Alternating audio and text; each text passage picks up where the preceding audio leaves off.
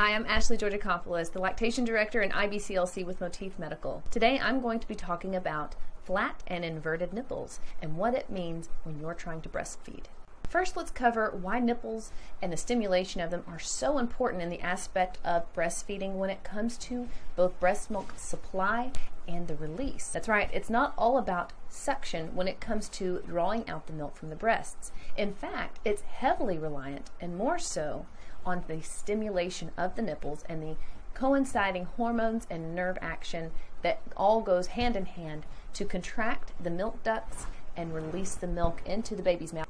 Or in the case, if you're pumping and you need a good letdown response to retrieve the most milk as possible. When our bodies are still in our mother's womb, we develop a lot of our breast tissue there. What exactly is nipple inversion, and what's the difference between an inverted nipple and a flat nipple? Inverted nipples, or retracted nipples, actually have a piece of tissue at the trunk of the nipple on the inside of the breast tissue that's pulling the nipple and preventing it from becoming fully, if at all, extended.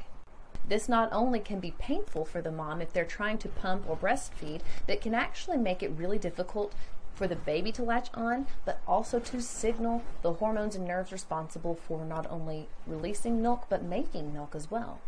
The big red button for milk release and oxytocin is the actual stretching of the nipple going in and out. The baby will do this when they're first latching on, and you imitate this when you're pumping with the massage mode. So if the nipple cannot be fully extended, we might need a little extra help. We can do this through something called twiddling. Twiddling is when you take your thumb and forefinger and stretch the nipple, creating a simulated effect that a baby or a pump would create without causing so much pain from suction. In more severe cases, because there are varying degrees of inversion, you might have to use something like a nipple shield or a breast shield.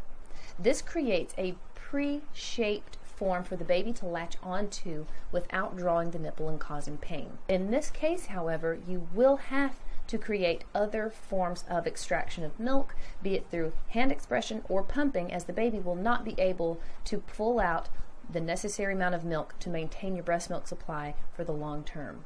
These cases also need to be managed very closely by working hand in hand with an IBCLC or lactation consultant, so they can do things like weighted feeds and do checkups so that you can make sure that your baby is drawing out enough milk and that you're protecting your supply for your individual goals and needs. Let's talk flat nipples now. Flat nipples have to do with where your nipple sits when you're at rest. When they're not stimulated, pregnancy will actually prep the nipples to a certain extent and create a natural erection to the nipples.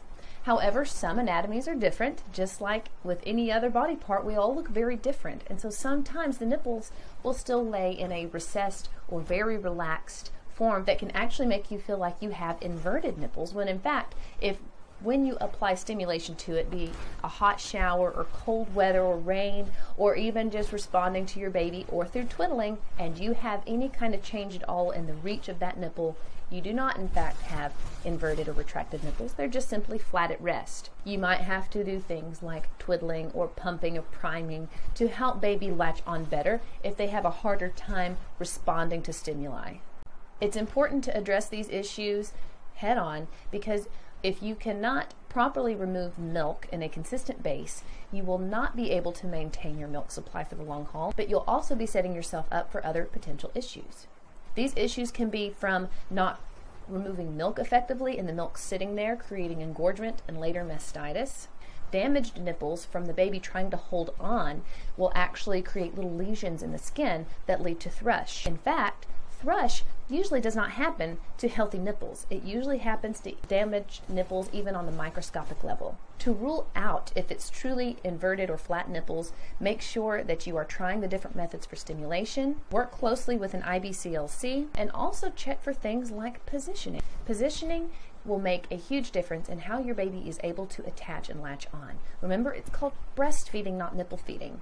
So check the nipples as well. They should look relatively similar coming out as they did going in. So any lipstick shapes, seams, creases, clamping going on means the baby is having a hard time getting a deep latch, and this can be due to positioning, retracted nipples, flat nipples, but also things like tongue and lip tie. Your IBCLC will actually help get to the root cause of whatever issue or concern that you're having. So be sure to always reach out when you have questions or concerns.